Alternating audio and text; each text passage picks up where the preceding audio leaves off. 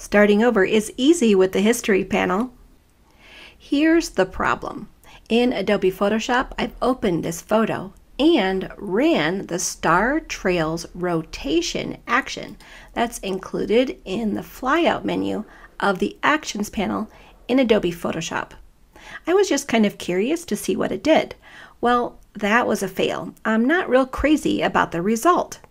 I could just start undoing the steps by pressing Ctrl or Command Z, but upon further investigation, this action has just added a bazillion steps in my Histories panel. Here's a better way to start over, either in Photoshop or Photoshop Elements. In the History panel, scroll all the way to the top and click on the original image at the top of the panel. This method works to restore your image even if you've surpassed the number of history states set in Preferences and even if you've already saved your document.